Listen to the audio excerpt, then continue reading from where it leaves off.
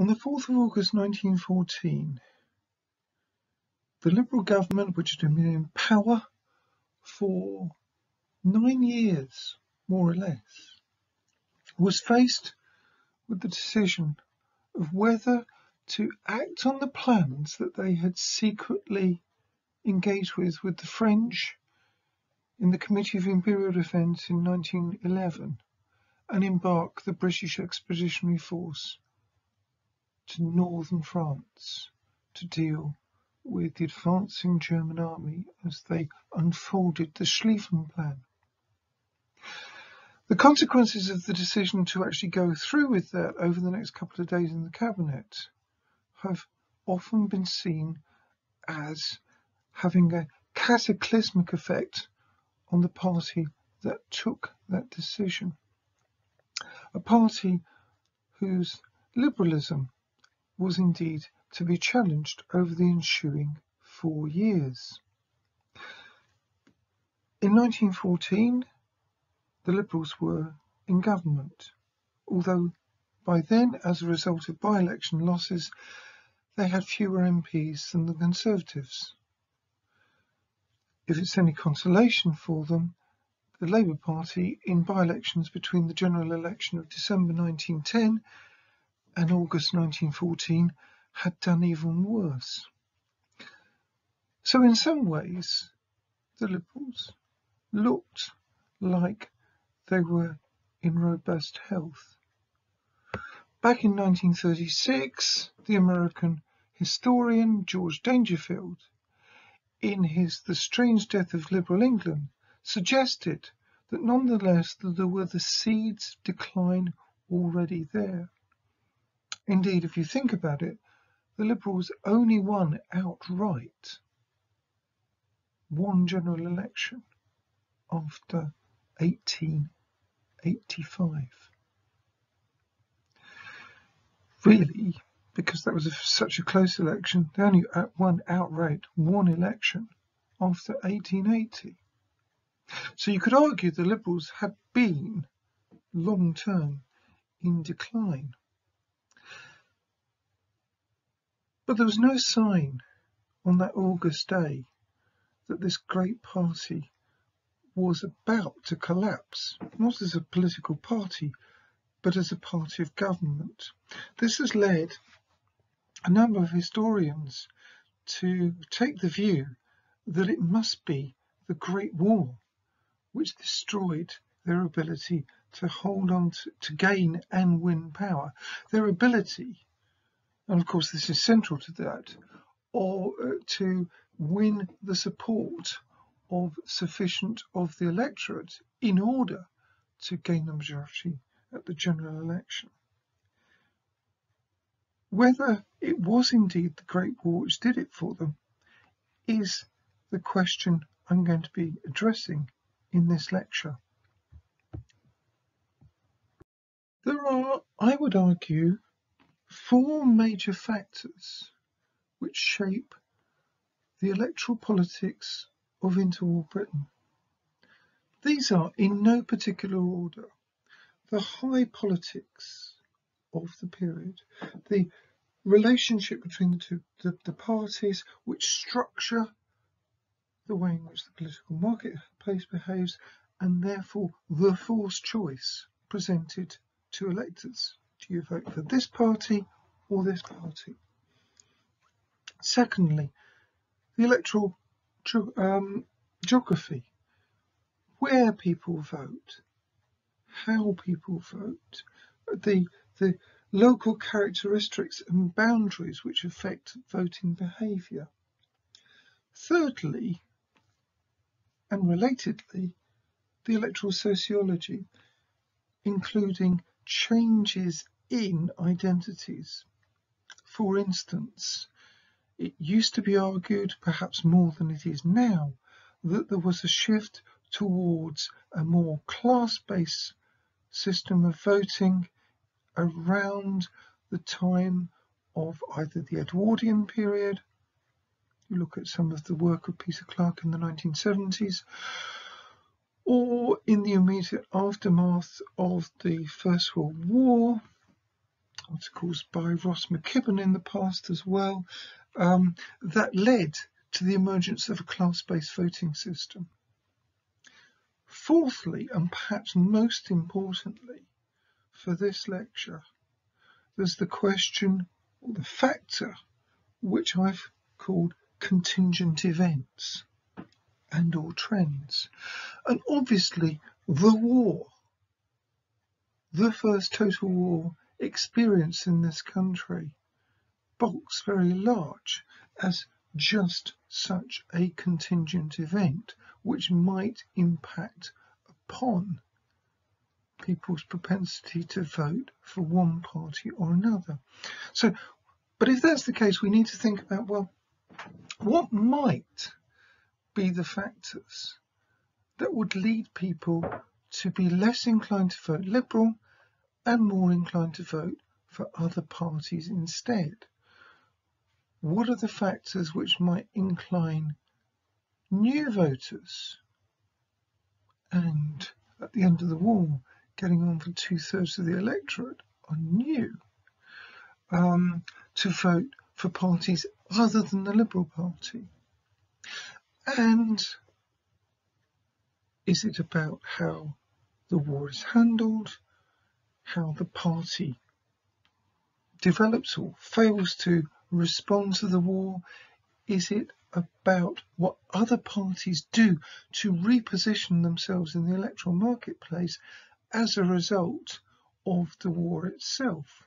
So the war has a number of clear effects upon the party system. Firstly, of course, you've got large numbers of people at the front. One of the consequences of that is that you have electoral registers which fall into decay. The registers are increasingly meaningless. Now, in the pre-war system, voting, where you voted, was really important. Indeed, you had to be living in a constituency for a year to get onto the electoral register. Obviously, if you're in northern France, that's not a possibility. So one of the consequences of the war is that through no fault of their own, large numbers of men who had the vote before the war now are unlikely to. The result is that there is a conference convened by the Speaker of the House of Commons in 1916, which looks at not only this issue, but on the back of that, a wider question of electoral reform. This involves looking at all kinds of aspects of the voting system. Indeed, one of the things they look at is the introduction of proportional representation, which in Britain at the time, and indeed at any time up until the 1970s, effectively meant the single transferable vote. It also involved tacking on to the resulting legislation passed in early 1918 the idea that women should at last acquire the vote at the parliamentary level. All of this gets rolled up into the Representation of the People Act 1918. The second effect of the war is that Parliament continues. And the shift towards Parliament only having 5-year terms had only been introduced in the Parliament Act of 1911. And it's immediately overturned. The Parliament Act, elected in December 1910 lasts until December 1918. This means that you've got large numbers of people who have not been socialised into voting for one party or another. You've also got a whole load of people who've never voted before the war because they were too young. Many young people even if they were above the age of voting because of where they lived, if they lived with their parents, for instance, couldn't vote before 1914 anyway. The result is that you have a whole new generation, quite apart from the women, who have never been socialised into voting for the Liberal Party. But of course this is also a factor which affects the other two parties as well, the other two major British-based parties, the Conservatives and the Labour Party. So one of the issues that this raises is, did the Liberals respond as an organisation to the effects of the war less effectively than its main political rivals? On this point, it's usual to highlight the split in the Liberal Party which takes place in December 1916.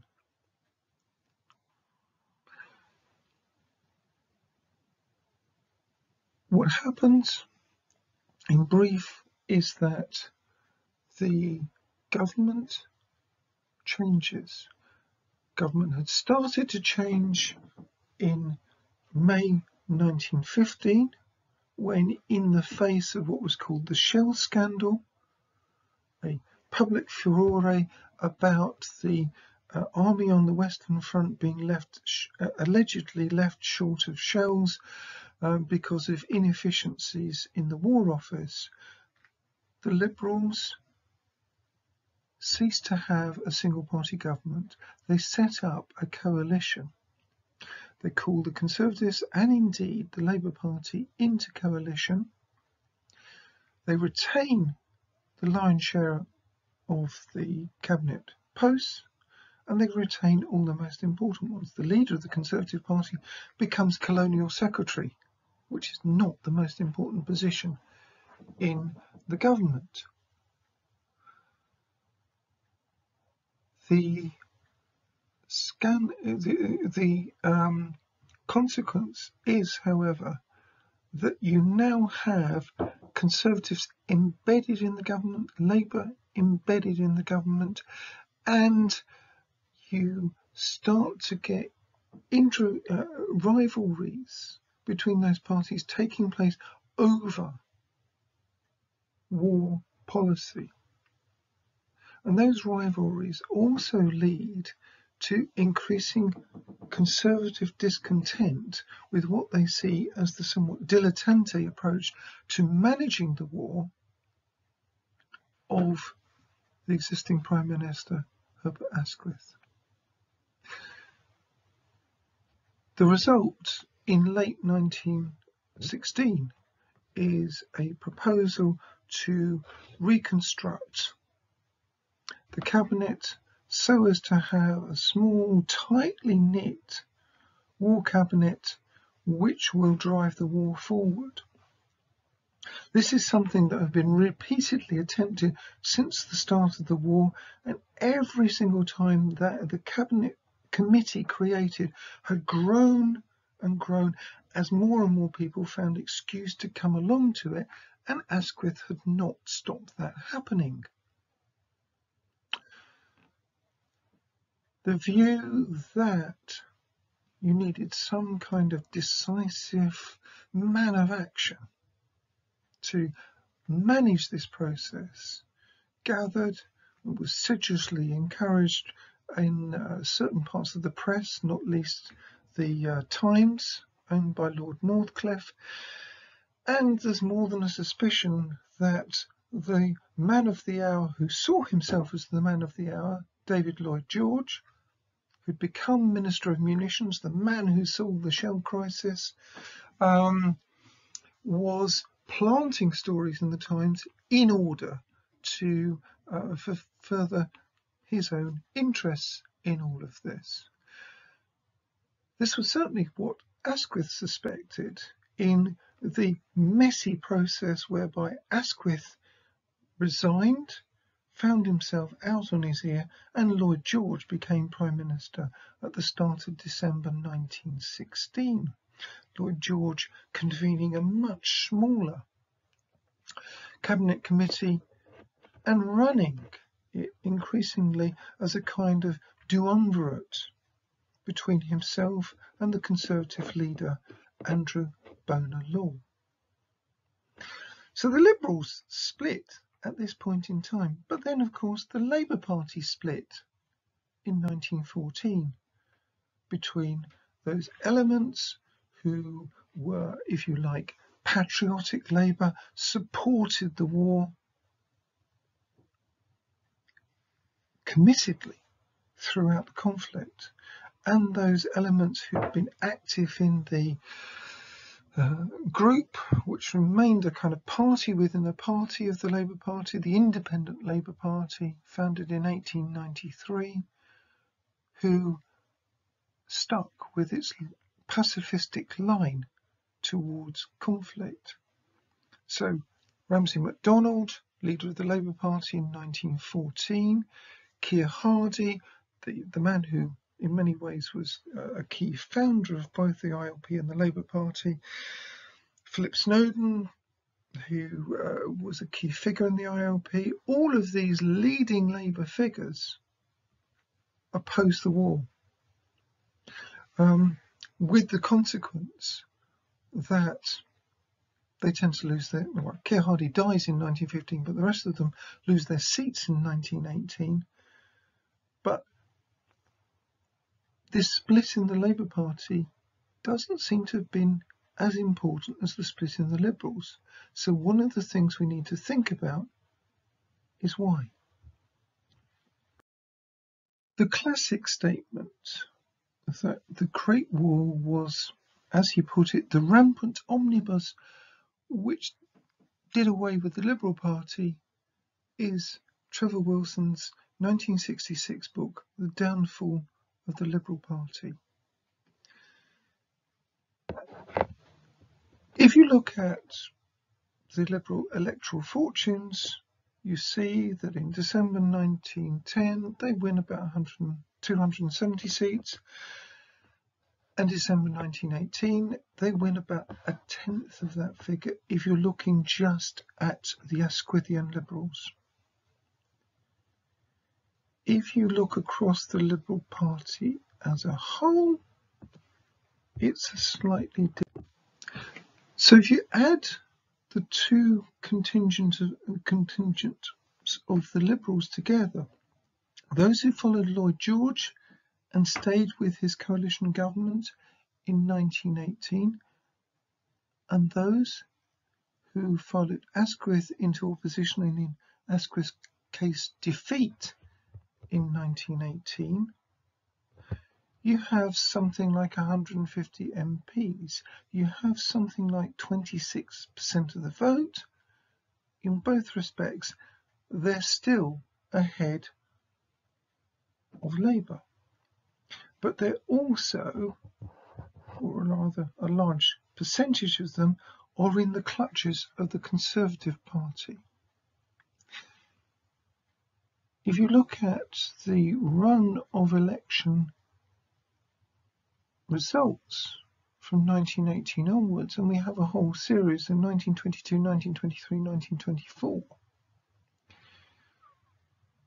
you can observe that the Liberals are still able to get over 100 seats in 1922, 1923.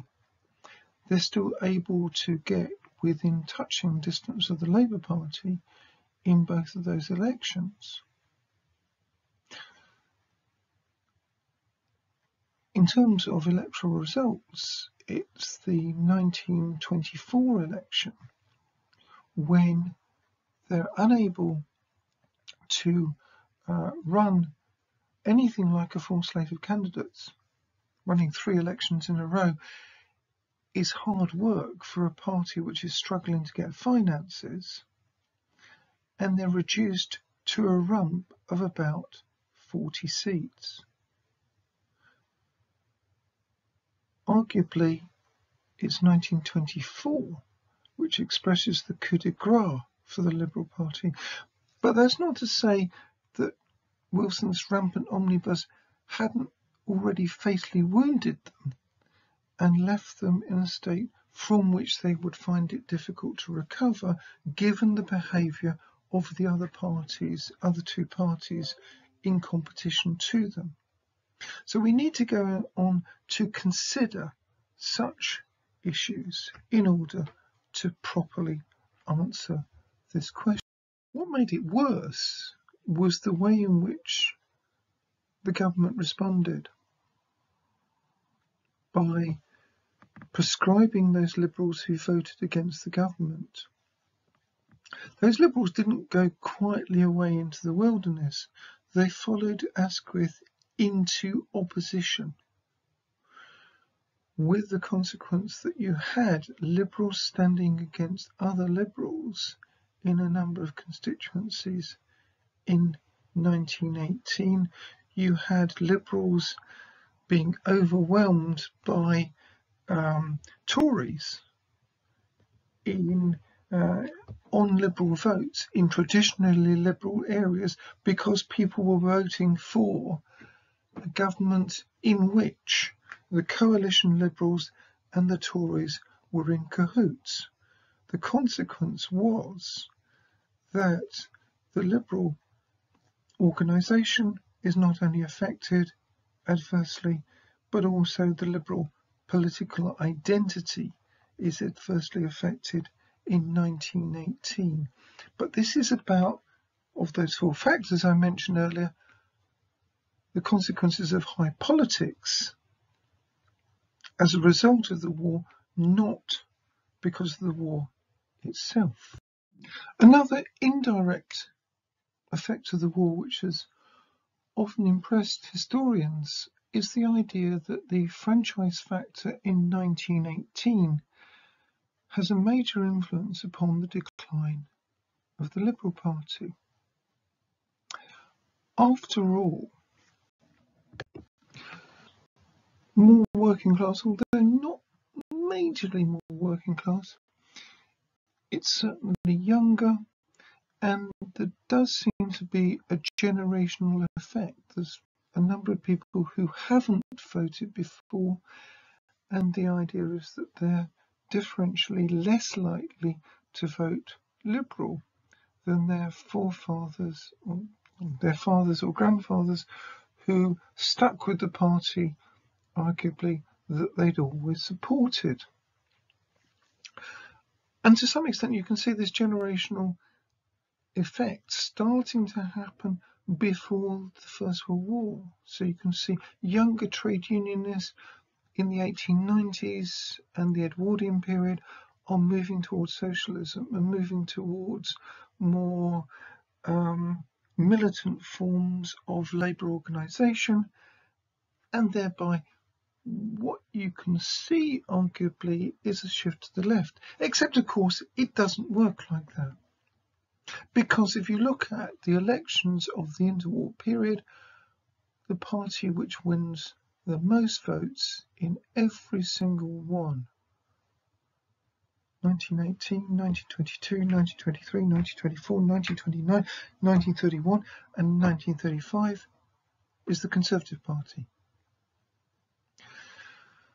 So if we're suggesting that it's as simple as this is a shift to the left, a rise of a working class vote, we need to somehow explain that. It's obviously more complicated than that. On the other hand, this is a much larger electorate. If you're going to organise that electorate, you need more people. You need large, effective organisations, large, effective constituency associations. You need money. You need resources in terms of posters, leafleting, etc., etc. Being split into two parties really doesn't help you do that.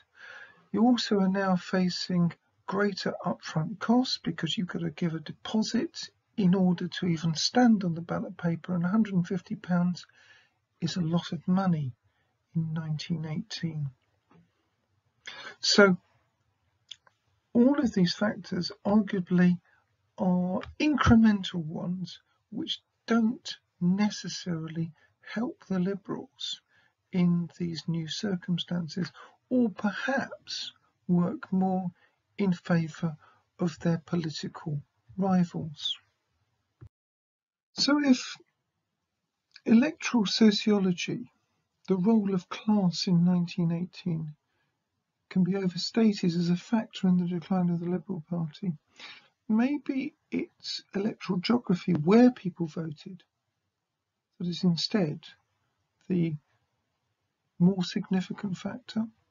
If you look at the quote from Duncan Tanner on this slide, you'll see that he's trying to map where Labour did better than the Liberals. So what we can see here is that Labour is gaining ground in a number of areas, particularly in areas where the Liberal Party had always been relatively weak anyway. And you might argue that in part is a long-term consequence of the MacDonald-Gladstone Pact in 1903, whereby the Liberals, looking at the million or so voters that Labour could put in the field through the affiliation of their trade unions, decided that they would give Labour a clear run in a number of seats which they didn't really expect to win anyway. The consequence was that in some areas you're already getting a development of a Labour vote, and you're already getting at local level a shift from anti-Tory politics, the progressive alliance politics, which is encapsulated in that whole idea of the MacDonald-Gladstone Pact, to instead an anti-Labour politics. And the coalition may have started out as a coalition of convenience between the two parties which were the dominant partners in the government which led the country to victory, as it were. But it also, over the ensuing 4 years between 1918 and 1922, adopts something of the character of an anti-Labour alliance, particularly for a number of its members. And that's one reason why many people in the Conservative Party are willing to stick with it. In 1918, Lloyd George has the reputation as the man who won the war. He's supported by Bonar Law into that election.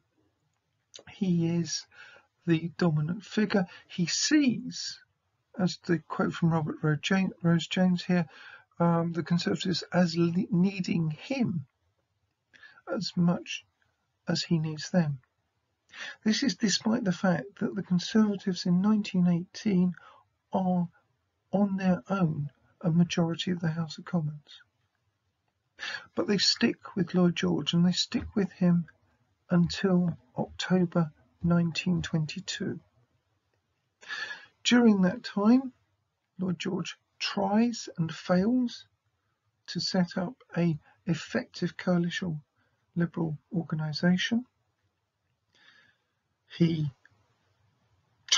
explores merging with the Conservative Party and fails in that as well. The result is that the coalition Liberal identity gradually diminishes, and his followers either start drifting back towards the Liberal Party itself, still under Asquith. Some of them indeed jump ship completely and move to the Labour Party, and others, like Winston Churchill, in the end, after a couple of years in 1924, find themselves members of a Conservative government. So the split in the Liberal Party isn't healed. The organisational difficulties are not resolved, and the Liberal Party goes into the 1920s without a clear identity, a clear agenda, a clear sense of what its role is in an electoral politics which now revolves increasingly around debates about capital and labour. And those debates about capital and labour also work towards making, on the right of politics, the centre of the debate, the Conservative Party. And you can see this happening at local level. Going around the chapels of West Yorkshire, a former stronghold of liberalism, in 1919, an eminent Baptist minister was told by one of the people he was talking to, well, when he preached on brotherly love, well, we're all practicing brotherly love in the local elections. The Conservatives and the Liberal Party show the greatest of brotherly love towards each other, but I'm afraid neither of us like the Labour Party.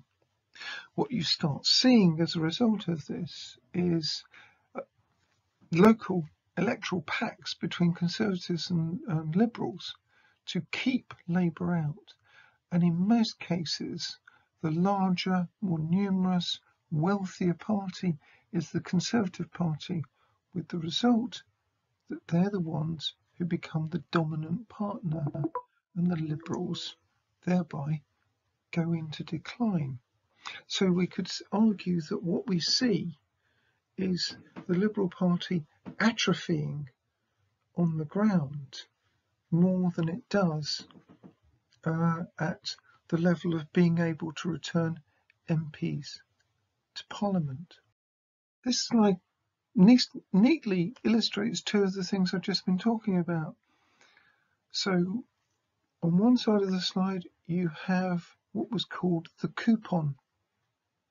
This was the derogatory term used to describe the letter of endorsement sent by the two party leaders, Lloyd George and Bernard Law, to various people in order to say, you are the official coalition government candidate in this constituency. Some Asquithian Liberals get the coupon, some do not. Most of the people who are couponed in 1918 are Tories. The rally round the flag effect of the 1918 election, an election which in some ways is a kind of classic khaki election, very low turnout, lots of people who were in the army have still not been demobbed, so they're not able to vote. The electors had a terrible scare when Ludendorff broke through early in the year, and one of the consequences is that scare then turns to anger, particularly when the war ends much more suddenly than anyone expected, including members of the government, in November 1918.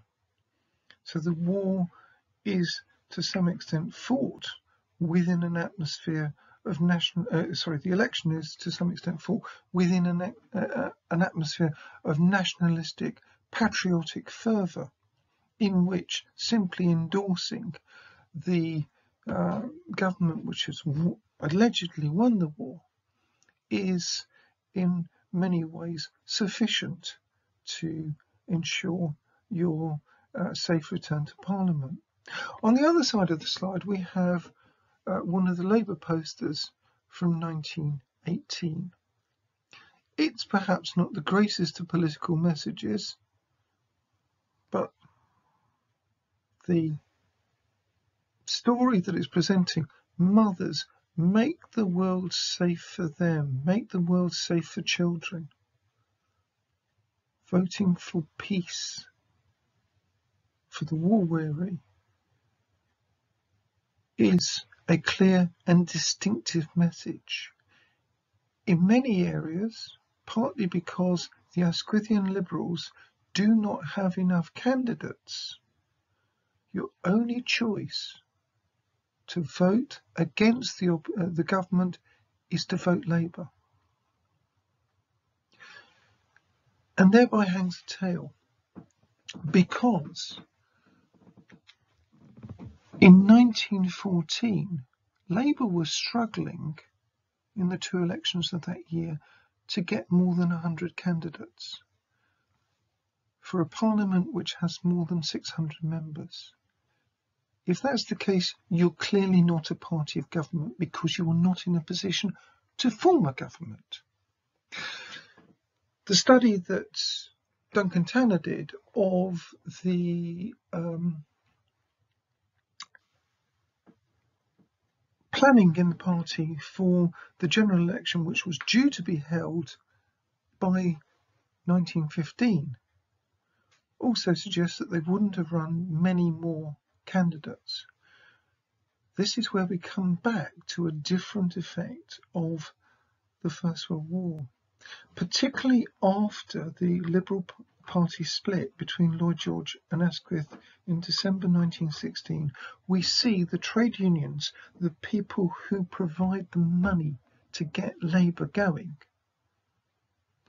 being much more willing to front up that cash in order to run a campaign, run propaganda, actually finance MPs properly. You see the cooperative party, the party associated with the cooperative movement, moving in to coalition with Labour at the end of the war on similar grounds. You see the Labour Party reconfiguring its own organisation in the last year or so of the war, particularly as a result of what happens in 1917. Arthur Henderson, Secretary of the Labour Party and member of the War Cabinet, in the summer of 1917 wanted to go to Stockholm to meet with various representatives from socialist parties from around Europe, including German ones. He was refused permission to go by Lloyd George, and he resigns from the cabinet. He goes back to organising the Labour Party and as General Secretary, and he is instrumental in two major developments. Firstly, the party is reorganised so that you can be an individual member of the party. This had not been possible before the war. You had to be a member of an affiliated organisation. Secondly, the party is reorganised on a constituency basis. Instead of looking like a coalition of interest, the Labour Party starts to look more like a normal party. And it's organised so that it can fight on a constituency by constituency basis. Then, with Sidney Webb, he drafts the party constitution, which is promulgated early in 1918, and which establishes a clear message of what the Labour Party is about.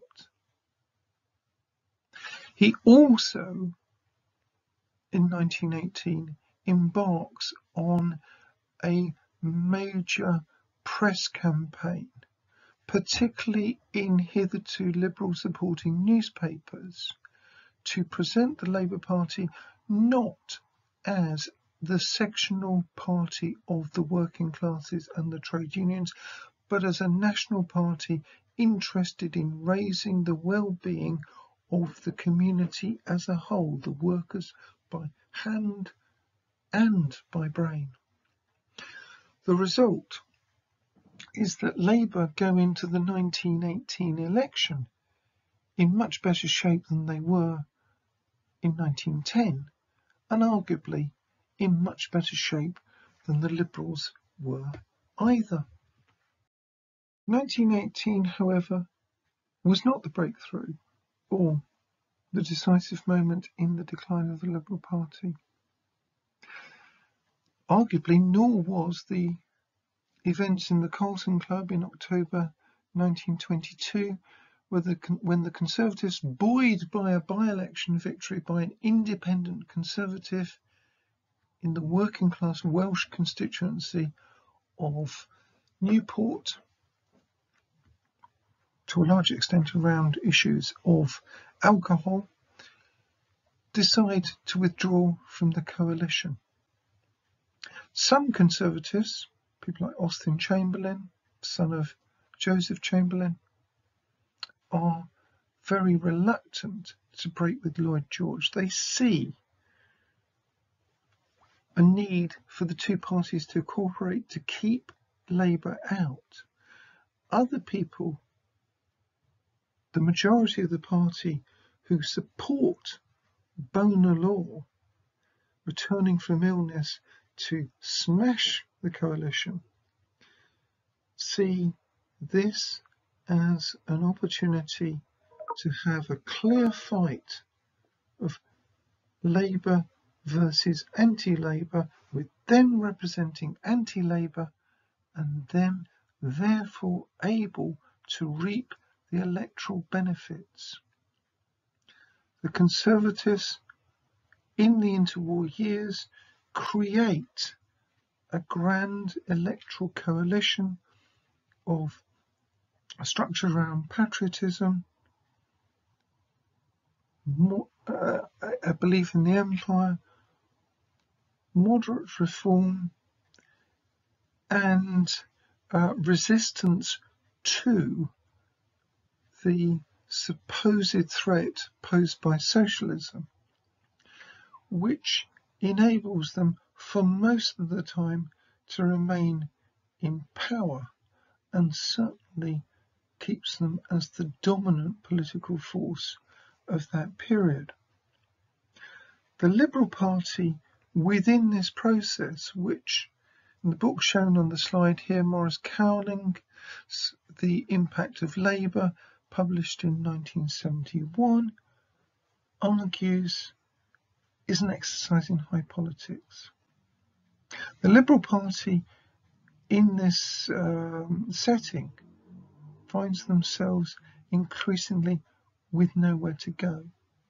That doesn't mean that they don't retain a position within Parliament. In the 1929 election, they can still return 59 seats.